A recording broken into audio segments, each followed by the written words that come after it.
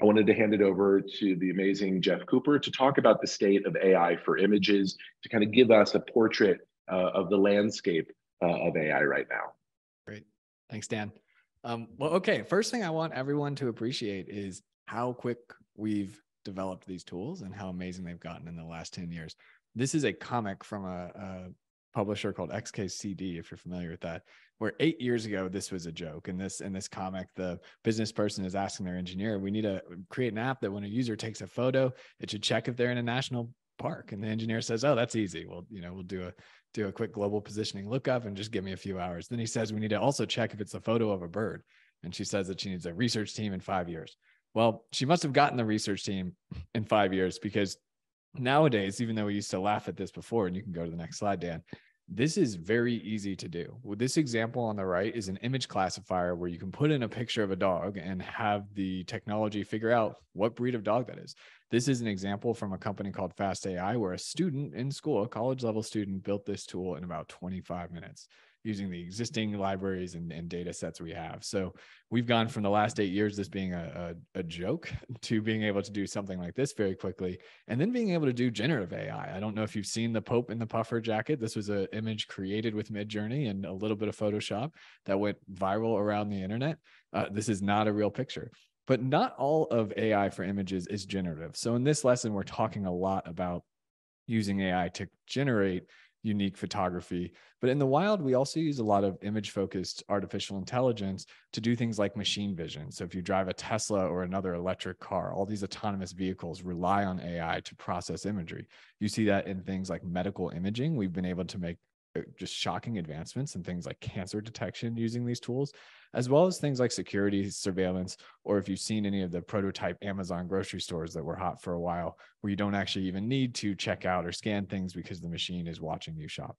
These are all examples of artificial intelligence for image in the wild. We're going to spend most of our time today on generative AI, but I just wanted to make sure everyone's aware of how it's being used in other scenarios.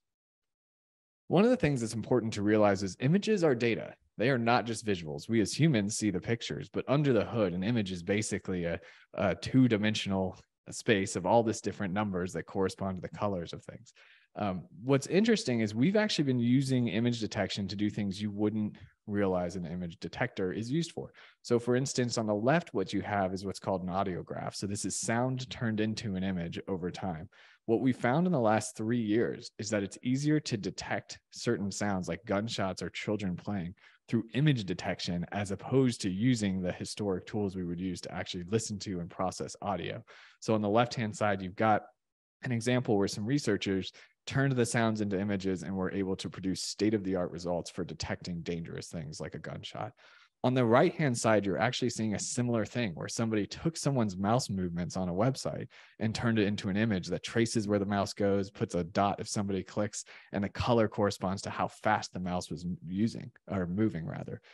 In this example, we were actually able to create state-of-the-art robot detection by actually looking at the data and using image processing techniques and artificial intelligence to take this domain of imagery and apply it to a lot more things in the wild. So there's very cool applications here if you get creative.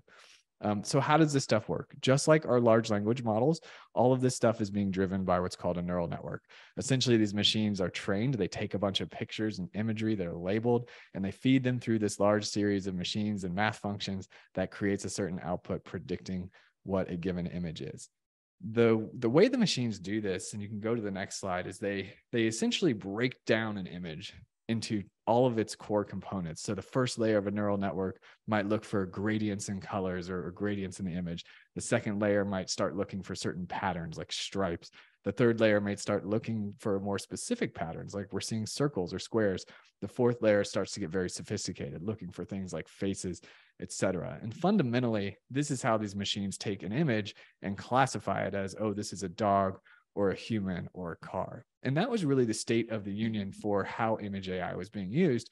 But then we started reversing that process. So we said, okay, well, if we say we want a dog, a picture painting of a dog playing poker, how do we do that? And the machine started reversing it. And so it knew what an eye looked like, and it would start to extract that back up, similar to image classification works, to create these pictures. Well, when that happens, it gets very weird because the machine knows what an eye looks like, but it might produce something like this, where you can see here, you have what maybe looks like dogs if you're squinting or standing very far from your computer, but it's also the thing of nightmares where you see that we've got eyeballs and noses all over the place. And it's a machine, this is Google DeepMind, where it knew very well what a dog's snout and eyeball looked like, but it did a bad job of extracting that to a full picture. So this is essentially where we are right now. What image AI tools do really well, like in Nicole's example, is when they're trained to do a very specific function. So right now, some of the best tools that are easy to use off the shelf for a business person have some specific use cases, like this remove.bg is a tool for just removing backgrounds from images. You also, if you use Photoshop or Adobe AI, you're starting to see that these companies are incorporating AI-powered tools into their workflow. So there are another set of examples here that when we send out these videos, you can review as well. Yeah, a couple quick notes. First of all, amazing, Jeff.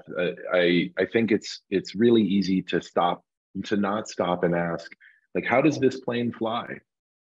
You know, how does generative AI for images work? Because it's a little different than the way it works for text. It's a lot of the same processes, but you know, the way it breaks down the images by layers, very well done.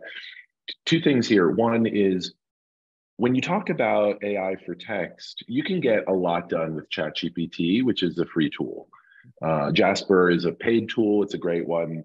When you talk about AI for images, it gets a little bit more software-y. And so we're going to start talking about more types of software.